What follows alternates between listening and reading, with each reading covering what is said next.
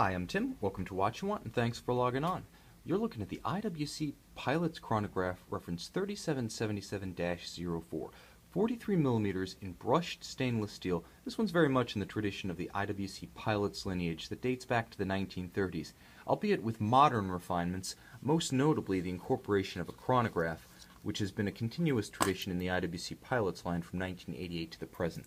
Now this is the latest reference, 3777-04, so it's 1 millimeter larger than its predecessor, the 42 millimeter 3717, and you can see on my wrist 6 1/3 inches, 16 centimeters in circumference. It wears with a lot of presence. It's fairly thick, at 15 millimeters thick, but it doesn't sit too high on the wrist. It's got enough span that it spreads its mass well and it spreads its bulk well. The proportion of length to width to height is actually quite elegant, and in combination with that matte black dial and the polished metal of the bracelet and the case, it's actually quite subdued for such a large sports watch, and that's in keeping with its pilot's watch tradition.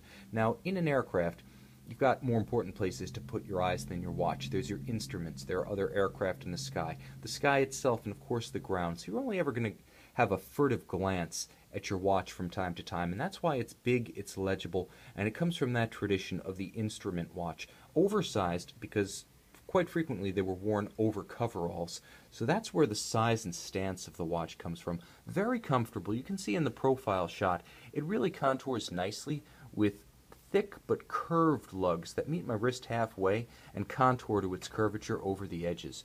Now the other standout is this combination bracelet and clasp.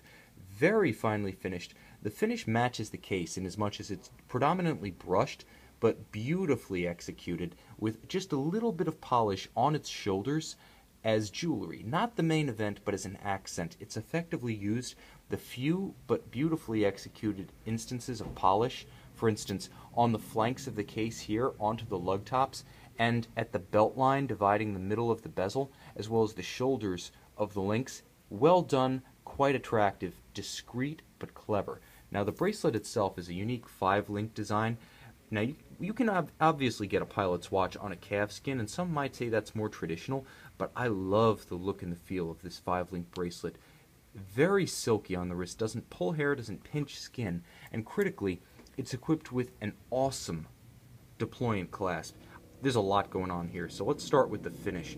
You have brushed finish on the exterior of the clasp, and then on the interior, a combination of high polish and machine-turned perlage, so that there are no signs of the unmachined raw surface as it comes out of the stamping and the CNC tools. Now the clasp itself is not stamped, it's actually machined, so all of its definitions, all of its edges are very sharp, very substantial, excellent. The quality and the security that comes from having a twin trigger deployant ensures that this one's going to stay put on your wrist. It's not going to come loose during high G maneuvers, or for that matter, a trail run. The bottom line is that there's a lot of clever engineering here in addition to substance and fine finish, because this little polished IWC logo on the exterior is actually a button that depresses to allow actuation of the IWC sliding micro adjustment tool. Now 5 millimeters of travel in 1 millimeter increments. This allows you to resize the watch for use over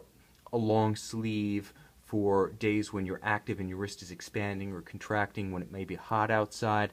And of course, the bracelet itself is fully modular, so you can actually remove every single one of these links with the included tool that comes with this watch, so you get the ultimate in sizing accuracy between the micro adjuster and the fully modular bracelet with all links removable. So that should give you a good sense of the fit, the finish, and the feel. But let's talk about the look of this dial. For the most part, it's a hybrid of the Big Pilot look and the IWC Mark series, each one well over 6 decades in the making. They've really honed the look to ape the appearance of a traditional analog instrument in an aviation cockpit, taking with the idea that the instruments of the dashboard in the cockpit are the most visible, that the engineers know what they're doing and know best in the aviation environment. They've taken that look and transposed it onto a contemporary luxury sports watch. Now there have been some changes here at the date 8 complication vis-a-vis the previous 3717 Pilot's Chronograph, and the main difference is that it has been harmonized to the appearance of an aviation altimeter, the instrument that basically reads your height above the ground, or at least your barometric height. The bottom line is that you can see 3 dates with a red dot index at 3 o'clock indicating the current date. Date, I find this to be very practical because, let's face it, most of us who use this watch, who wear this watch and enjoy this watch, probably aren't going to be flying with it. But what day of the week do you not need to know the day of the week? In telephone calls, emails, when writing letters or correspondence, being able to quickly reference the day and the date is still valuable in the 21st century. Likewise, the watch features a chronograph based on the IWC caliber 79-320. That's the Valjoux 7750 base. This one offers 2 of the most useful complications anyone could have in a sports reference, the date and the chronograph. If you're in a business where you need to bill hours, this can make it a little bit more fun. If you're timing the intervals between meetings at a conference, again, highly practical. It even has uses around the house, everything from timing the kids' time out to cooking fish tacos on the grill. Having a timer is a good thing. So you can actually time 2 separate episodes, one on the minutes hand of the watch, and then of course using the chronograph hours, minutes, and seconds, you can follow a second interval simultaneously. Very useful and very crisp in the hand.